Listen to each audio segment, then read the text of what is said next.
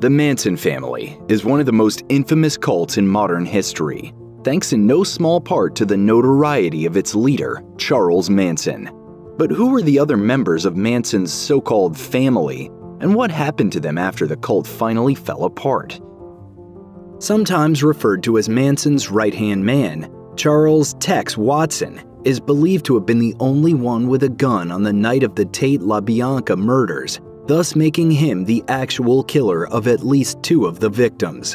In 1969, Watson was arrested and extradited to California. Although originally sentenced to death, his sentence was commuted to life in prison after California temporarily outlawed the death penalty in 1972.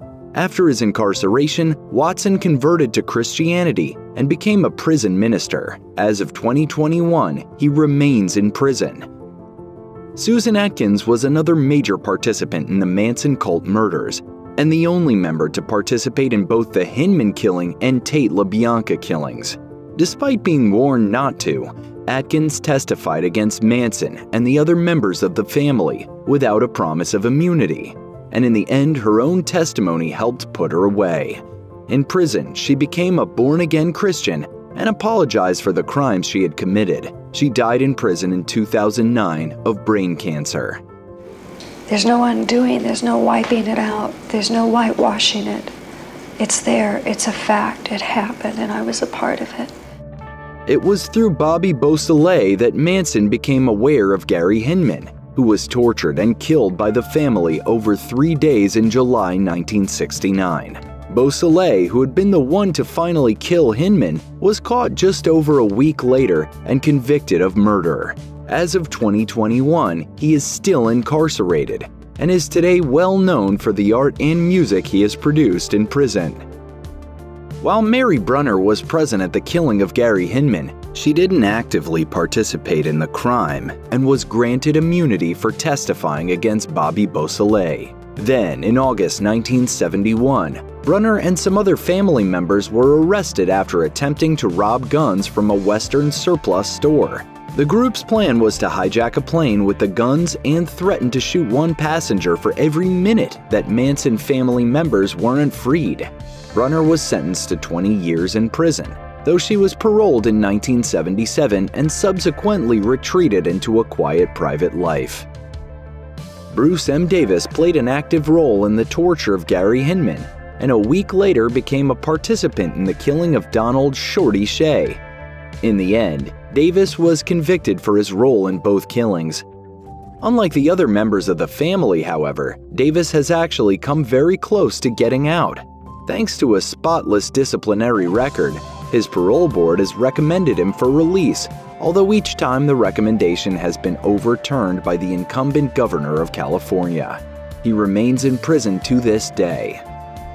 Lynette "Squeaky" Fromme was actually never convicted of any crimes related to the Manson family and ended up acting as a kind of unofficial PR rep for the cult. In 1975, Fromme confronted President Gerald Ford in a public park in Sacramento, where she pulled a gun on him and even pulled the trigger, but no round fired. Fromme was arrested and sentenced to life in prison. In 2009, despite several instances of bad behavior, including escaping from prison on one occasion, Fromme was paroled. She hasn't been in any legal trouble since, although has often spoken publicly about her loud and ongoing support for Manson's cause. Sandra Good is one of the Manson family's few high-profile members who managed to avoid going to jail for any of the cult's major crimes. Nonetheless, she openly supported the family members who were jailed and even stood up for Squeaky Fromme after her assassination attempt against Gerald Ford. In 1975, Good and other family members were convicted of sending death threats through the mail to businesses she felt were harming the environment. She received a 15-year sentence, but only served a little less than 10. And then I refused to leave. I said, I don't want out until my people get a fair trial. They had to basically kick me out. Good continued to praise Manson after her release, but has generally kept her head down otherwise. While Stephen Grogan wasn't involved in the Hinman or Tate LaBianca murders, he directly participated in the killing of Donald Shea.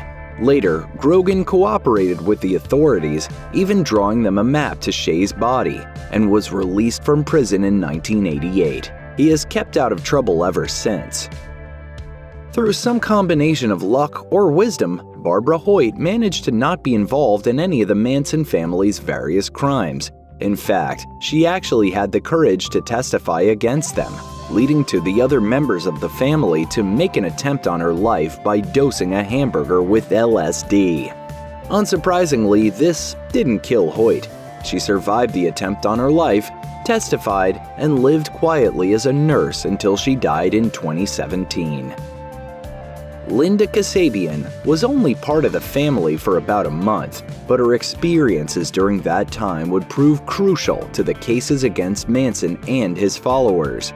Kasabian was used during the Tate killings as a reluctant getaway driver and lookout, and was asked to perform the same role for the La Bianca killings. Manson actually hoped to commit another murder that night, but Kasabian intentionally knocked on the wrong door to stymie his plans. After that, Kasabian fled from the family with her daughter, reunited with her husband, and testified against Manson himself. Today, she lives away from the public eye. Like Barbara Hoyt and Linda Kasabian, Paul Watkins managed to get away from the Manson family without participating in any violence, and eventually testified against them too. Horrified by Manson's so-called helter-skelter vision of an apocalyptic race war, Watkins decided to get out of the family, and went to the police after hearing about the Tate La Bianca killings. After suffering a mysterious attempt on his life, Watkins decided to testify in court. He later became a lecturer on cult psychology and substance abuse and died in 1990. Check out one of our newest videos right here. Plus, even more true crime grunge videos are coming soon. Subscribe to our YouTube channel and hit the bell so you don't miss a single one.